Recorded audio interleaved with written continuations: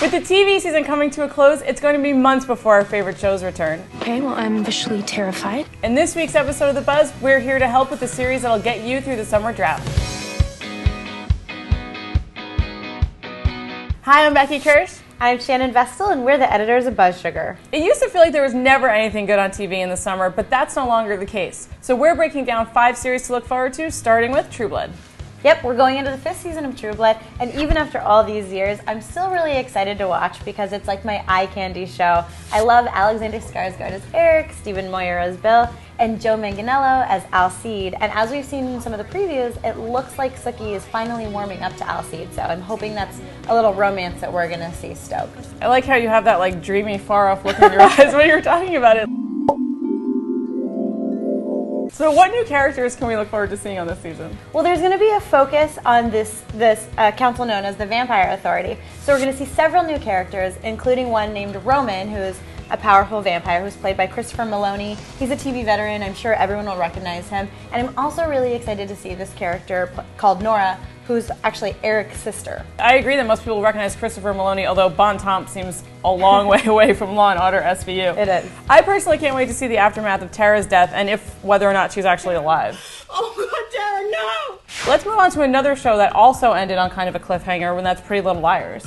Right. Now, this show is as addictive as they come. One of the things that's been keeping it going is this central mystery of who A was. But we find out at the end of season 2, turn this off right now if you don't want to know, huge spoiler, but A is Mona. So season 3 is now going to focus on, I guess, what happens like in the aftermath of now that we know who this is, now that this mystery has been solved. So now, for fans that have been watching just to find out the mystery, what's like left? Like, why do you think they should continue watching? The mystery has been, really interesting to watch, but like this show I think is just candy. It's not just eye candy for the guys who are on it, but there's also these really great relationships like Arya and Ezra. I'm always interested to see what happens with them, so I think that people will still watch. Well, another show that's going to be fun to watch is So You Think You Can Dance, which could not come at a better time because there are so many singing competitions, including a new one, and I'm sorry Kelly Clarkson, but I just can't take the singing anymore. And to me, So You Think You Can Dance is the only dancing competition that matters. Sorry, America's Best Dancer.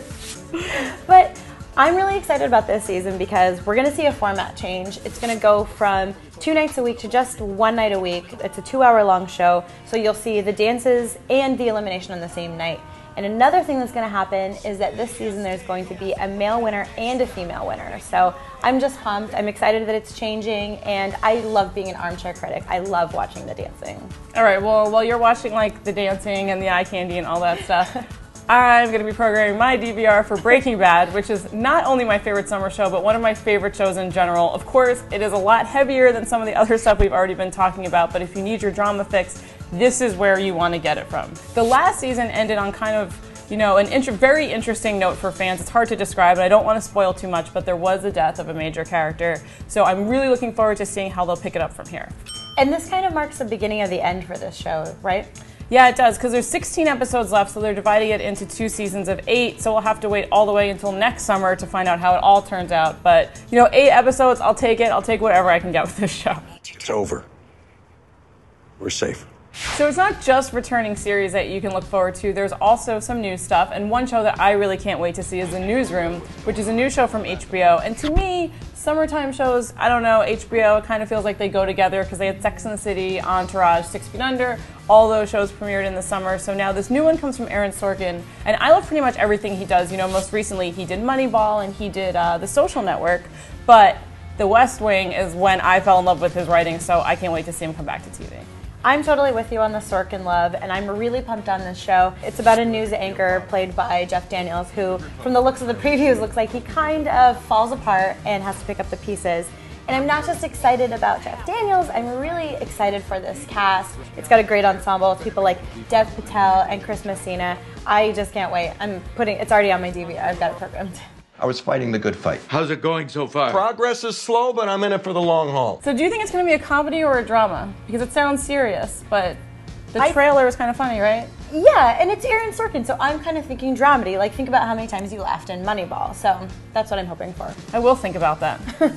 Anyway, you can watch The Newsroom in late June, and until then, tell us what shows you can't wait to see this summer. I'm Shannon Vestal. I'm Becky Kirsch, and thanks for watching The Buzz.